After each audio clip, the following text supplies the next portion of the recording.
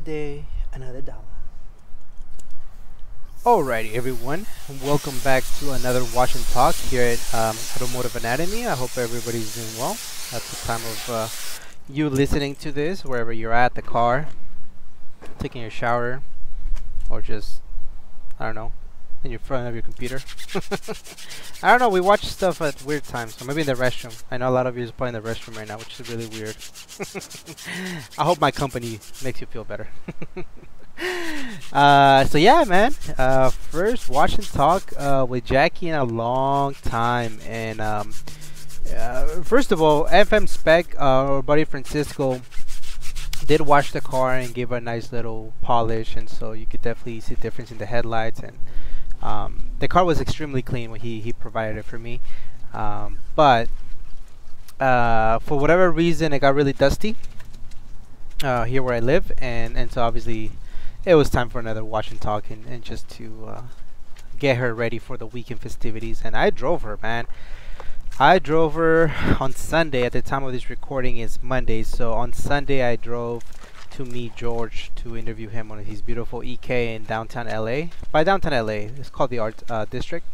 And then from there I drove up to Pasadena, which is like 20 minutes away, for some car meet.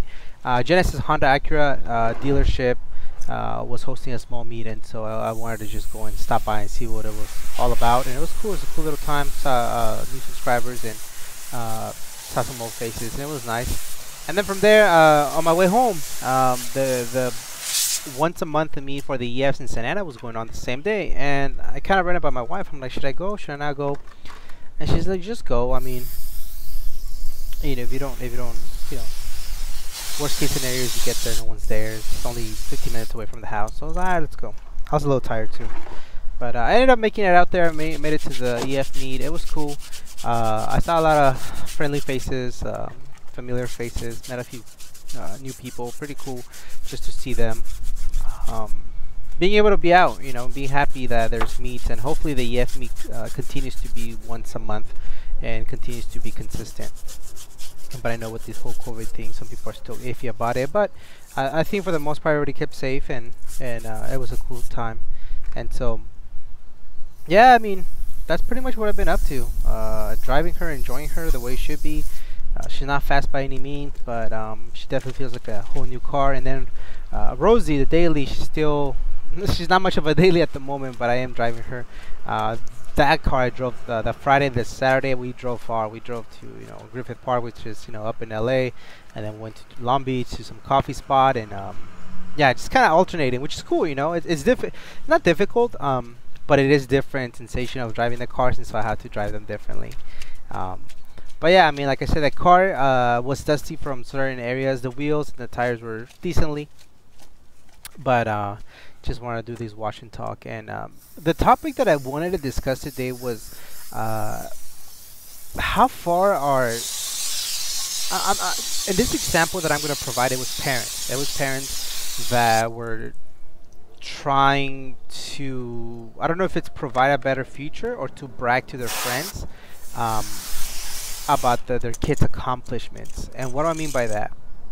What I mean by that is on Netflix there's a documentary called The College Scandal. I'm not sure if you guys are familiar with it, but a few high-profile celebrity people, whatever, got caught that they were cheating. They got the services from this gentleman who was doing quote-unquote the side door method to get their kids into top universities like USC, UCLA, Stanford, Harvard, blah blah blah.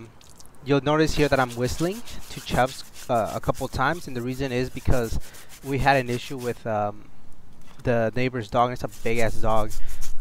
Kept jumping the fence or whatever it was doing, and it kept coming to the backyard in the front of the house. It's almost like he's looking for Chubbs, and it's a big dog. It's not a small dog, so I kept on the lookout the whole entire time. I haven't seen it gone anywhere anymore, but still, it's kind of scary. See, as you can tell me, I'm like panicked out. I'm like, man, where's Chubbs? But anyways, so the college scandal, that's where it is. Some of you guys may or may not know, I work in education, and so my job is to make sure that the students that I work with not only are on the right track to be able to be eligible to apply to a four-year university or a community college, but also ensure that we can put them in the best place possible for them to be able to attend. And ultimately, for me, on a personal level, is for me to get their education. I can give two shits about what university they go and how prestigious the school is. To me, I think it's make believe, and I know it's kind of hard from an educator point of view, but I just don't believe in getting to this whole amount of debt to go to university to be able to say, oh, I graduated from USC. At the end of the day, especially depending on the degree that you go get, there's going to be a bracket that you're really going to fall on, that you're going to get paid, that amount of money, regardless if you went to a Cal State or at least here in California, a Cal State or a UC or even a private. I would argue that some of the people that did not go to college and they create their own businesses or provide some type of service actually make more money than some that went to college and have a credential and a degree. Either way, whatever plan you choose to follow, it's whatever hope is appropriate for you.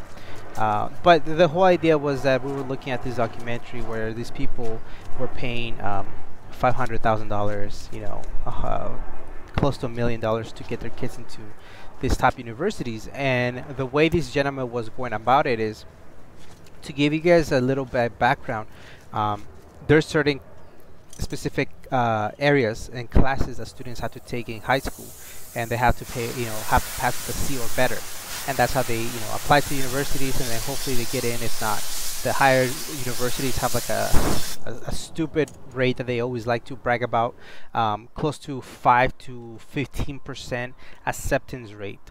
That means that if 100 people if 1,000 people apply, I mean, you're looking at about maybe lucky 100 getting in. Something absurd along those lines. However, within that percentage, there's a big chunk of kids that get in via money that parents, old money, people that have a lot of donations into the school, or you don't necessarily have to have the best grades, but you can catch a ball, you can throw a ball, you're a great athlete, you're somehow going to get in, and you're somehow going to get athletic scholarship. So what these celebrities were doing, were working with this gentleman who was doing, and so that's called the backdoor, by the way. The backdoor is families that give donations to programs for the school, and then magically their kids get in. You wonder why. Well, yeah, they put in a lot of money to the school, so you don't want to let go of this kid, and they know that the kid's not the smartest. They just whatever. It's a business at the end of the day, which is sad, but that's what education has come down to. At least here in the United States. I don't know about other places of the world. And then you have the front door, which is normal. You get in on your own merit. You applied. No, you didn't give no donations. You showed that you were able to do well in the SAT. It's testing that they do. You have the grades. You're just quote unquote normal person, And then the side door, which was this gentleman's way of doing it, which was he was getting these kids who obviously did not qualify for the school on their own merit, but the parents were giving a huge chunk of donations to athletic programs, and he chose these programs like sailing and water polo, some sports that are not mainstream like soccer and football and baseball, just because those are under a lot of eyes. A football team, like let's say USC, a football team at USC, I'm gonna guesstimate and say at least 40% of them are gonna have some eyes on them to go professional. Like, it's just that competitive. So you can't sneak in a kid that has never played football and try to get him, try to fool people and say that he got accepted to USC via his or her, I guess it would be his football skills. And so in essence, that's what he was doing, for these other universities. He got kids that had never played water polo, and somehow they got in through the water polo team. So I mean, yes, it was a chain. It was a university in it. The athletic directors of the universities were in it.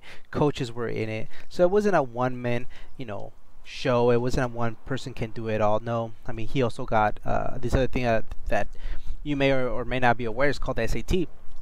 It's a test, and that test really just says how well of a student he or she will be their first year of college, since they have, most of these kids, that's going to be their incoming freshmen that don't have any college transcripts. And there was a lot of shadiness with the person who was doing the, reading the directions, which is called the proctor. The proctor, was in essence taking the test for the kids, and it's definitely a documentary I would recommend. It's on Netflix, and again, it's called The College Scandal. And for me, like I said, as an educator and working closely with students, that's something that I've always told students. Like, to me, it wasn't.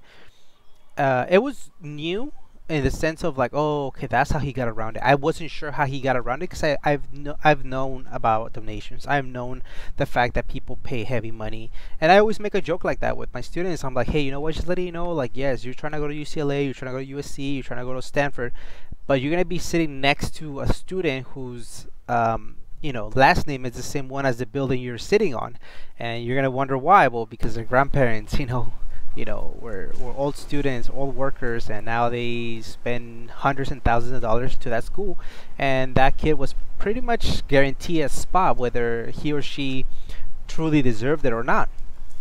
But it's because, yeah, like they put a lot of money to the school, and so when you look at it from a business perspective, you're not gonna say no to the family that gives you a lot of money. Like, it's just, that's not gonna be the case. And so you have private schools like USC that they rely a lot on kids that are from out of the country, out of the state, because then you charge them close to double.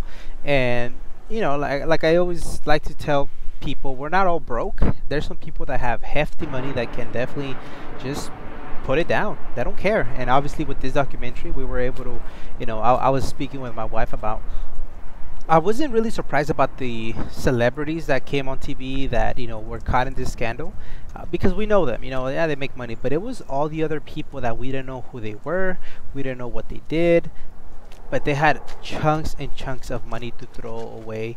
And I say throw away just because it's not really, in my personal opinion, like, what are you really teaching the kids? That money really, can get you anything, which is true, sadly. But on top of that, is like, as a human being, as a teenager, some of them knew, what their parents were doing and how they got into these universities. To me, on a personal level, it's just like, what kind of sense of accomplishment are you really teaching the kids? Like, and it's not that they care. I mean, no one, there's not a son or a daughter of a billionaire who's sitting there and thinking, oh man, Automotive Anatomy mentioned me on his Watch and Talk, and I feel bad for my actions. No, nobody gives a rat's ass. They're gonna go buy a new Bentley, and they're gonna go and go travel the world, because that's all they've been taught, and that's just either old money or the merits of their parents, and they've been managed to have this lifestyle. I just thought it was very interesting, and the reason why is because some would argue, well, what is it to you?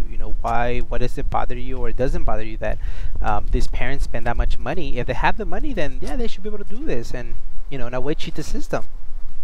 Well, on a personal level, I really don't care that these kids were getting into these universities, and parents were making putting so much money. I think what I care the most is with the illusion that they create out of that. And what do I mean by that? I mean, like, I think one of the, I don't know her, for whatever I remember, I can't remember her name, Lauren Laughlin or whatever her name is, from Full House. Her daughter, one of them, wouldn't even go to class. She was, starting a YouTube channel. She started a YouTube channel, million subscribers, had already like a makeup brand and things of that nature. So she was like a Kylie Jenner, like. But why would the parents want her to go to USC? Like, it doesn't make sense. Like, you would think that she would want to go a different path. She obviously didn't like school. That's what she would say. And so, for me, when she would brag about being in USC, I was like, you must know, like, you didn't get in by your merit. But to a lot of followers of hers, and to a lot of people, especially high school kids, they see that and they're like, oh my gosh, I want to be able to be, her. I want to be able to go to USC. Everybody has, the movies, the college movies, it's party everything, and Thirsty Tuesdays, and they go out to drink, and it's they feel that college is a once in a life experience that has to be lived like that. You have to be part of a frat or a sorority, and you have to be able to enjoy those things and go to the football games and the rivalry against UCLA and blah blah blah. The reality is, a lot of people don't have that type of money, and that's kind of the sad part. It goes back to the whole social media, especially in the car world. there's some people that are spending left and right every single day. Every single day they have a new build. Every single day they buy new wheels. And some of us are sitting like, damn, I gotta pay rent before I spend money on wheels, you know. But a little bit of a little bit inside us is like, damn, I wish I could ball out like that sometimes. But then once we really get to know their situation, we would really, find out like, well, yeah, they bought 3 sets of wheels that month, but they also had to ask their mom for rent, and then you're like, oh, okay, maybe that's why. And in some cases, they don't have any bills, and so all the money goes to car parts. And in some other cases, they don't even have a job, so they just get the money from their parents or from whoever, and that's why they're able to build, sick ass cars at such a young age. And that's why they don't go and buy a Honda, they go buy an M3 or a Porsche at 19, 20 years old, and they're flashing, and that's what social media celebrates, and that's what they like. And so I wanted to bring this topic just to kind of discuss again the irony of trying to teach education or put a student in education by cheating your way into it. It's just ironic, because for sure that the kid's gonna get in, and then you're gonna have to pump more money to their school for your kid to be able to graduate, because they're not gonna, they don't have the ethic to finish. And in reality, I mean, the ethic, they don't really care, because they know they're settled, they're set for the rest of their life in some other areas. And that's kind of like, it's funny and it's not, but that's the way reality works. And then at the end of the documentary, it shows all the different quote unquote sentences, air quotes, because it makes me laugh, all the quote unquote sentences that they got out of what to me is considered a huge crime. I mean, we're talking about over $500,000 in some cases close to $1 million. Fraud, bribery. I mean, there's so much stuff. And some of them we got like a month, 2 months, 3 months in prison, and whatever their prison definition of prison for them is probably like an isolated room with AC and room service. Again, because money does sadly buy you everything. It reminds me of that gentleman who was caught in that video that crashed that exotic car, and then he didn't, he walked away. I mean, he tried getting away on the video, and then my buddy told me that he was the son of this billionaire Chinese individual, and so this was just, they didn't even do time type of thing. Well, as of the rest of us, we, God forbid we do something like that, holy crap, you're looking at months before they even look at your case, and then years. They'll give you years behind for endangering, and they add on all these different type of things that you did. And so it's interesting. I mean, to me, again, ironically, I work in education. At one point when I was younger, I really like, wow, USC, UCLA, I wish I could attend those schools. As I got older now, I really don't care. I definitely do make sure that I don't impose my own beliefs on students. I provide all the information, the good, the bad, the ugly.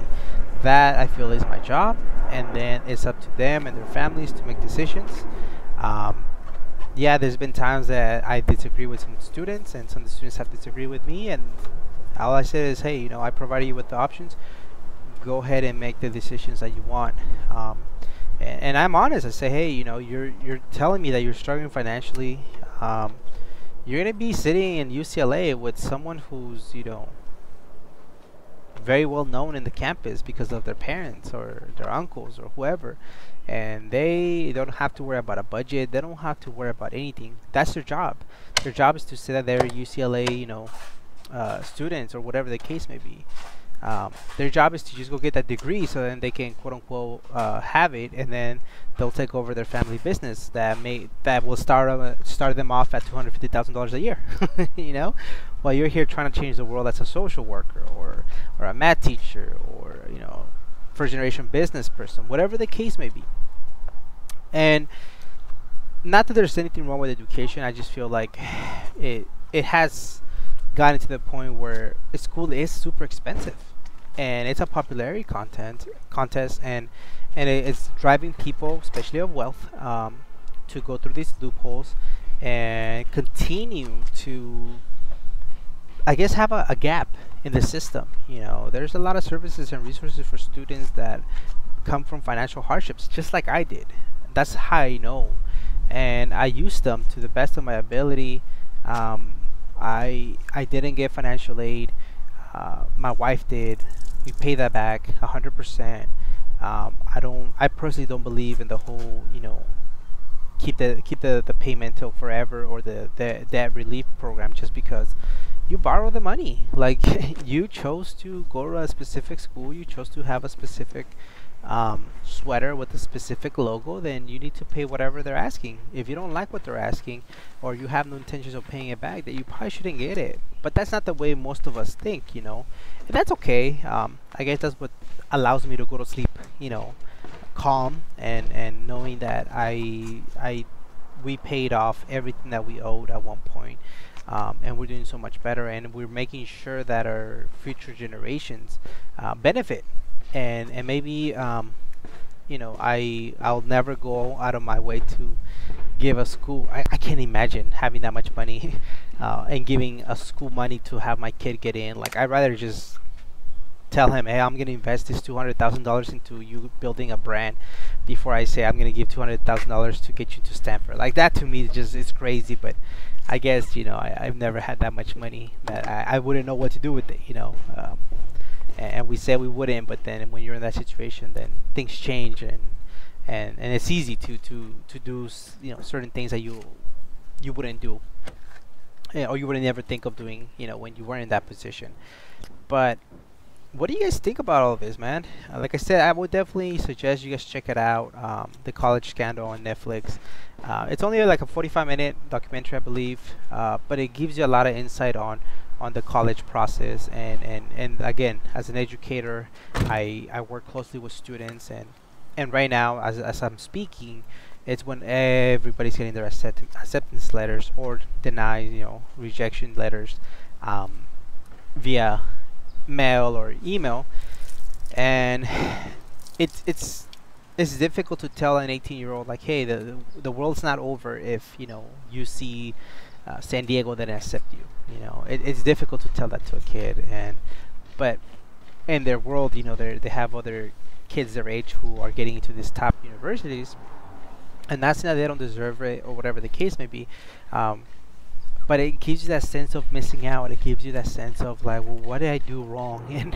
And it's like, no, you didn't do anything wrong. It's just the universities have their own little quota. They have their own little plans. They have their own little algorithm, and they wanna. It's a game for them. It's slash business. And so sadly, you're the ones that keep them alive, and they can deny 100 of you guys, because guess what? 1,000 of you guys are gonna be applying to the school, and it sucks. It sucks that that's the system that we have, but that's what we have. And so I think from my end, and from all of you guys, some of you guys are parents and uncles and things of that nature. It's important to motivate students. It's important to motivate your kids, your nephews, but remind them that it's okay if you don't get to these top schools. Once you do your research, you realize, like, a degree is a degree, whether it's from Cal State Fullerton, where I graduated from, or from UC San Diego. And so once you graduate, all they do is give you this little diploma, they shake your hand, they say, hey, good job, buddy, now go and find a job yourself. Or sometimes, not even acknowledging the fact that you're right after high school, you're only just getting a bachelor's degree. You're still gonna have to get nowadays you're probably gonna have to get a master's degree, grad school, to be able to do the job that you want to do. And that, I'm not even getting into the point of the fact that people are going to college not knowing what they want to do, and they get a degree, and they're not able to get the job that they went to school for. I mean, it's a lot, right? And then having the big bill to pay, and having to be with that debt payment for the next 30 plus years, almost like a mortgage. It's insane. And again, it brings me back to the fact that if you go to a bank today and you say, hey, I want $250,000 to start a business, they'll ask you for a credit score, they'll ask you for pay stubs, they'll ask you for a million and one things. But sadly, for 17, 18-year-olds who are coming out of high school, there's no boundaries. It's like, sure, you want to go to UCLA? Go ahead. Let's get you $100,000 into debt. It's for your education. It's an investment on yourself. And I just laugh every time, educators, my fellow educators, say that to students, because the reality is that most of us are not sharing truly the way we feel. And the way a lot of us feel is, damn, I wish I could, change my job, but I have too many bills, or I have these student loans, or etc. Or I wish I would have done things different. I wouldn't have gone to such an expensive school. And sure, a lot of people say, I wouldn't change the experience that I had. Well, then how come you're always complaining about your student loans? How come you're always trying to get into, student, relief programs? Again, that's just what I've experienced. Not trying to be extremely negative, not trying to say that I'm 1,000% right, because I'm not, and we both, we all know that. But I just wanted to bring this conversation to light with you guys. I wanted to just share what I was thinking. I thought that it was important that all of us understand that we all have different walks, pathways in life, and that not one specific way is 1,000% right. And but the fact that all of us, we're striving to do the best we can, and just understand that just because people are posting on social media that they're achieving and that they're doing amazing, you don't know their life circumstances. Don't compare yourself to them, and ultimately, do things the right way. It always works out. That is all for this watch and talk. I really appreciate you guys so much. Love you guys, and as always, we go for the car, we stay for the person. Much love.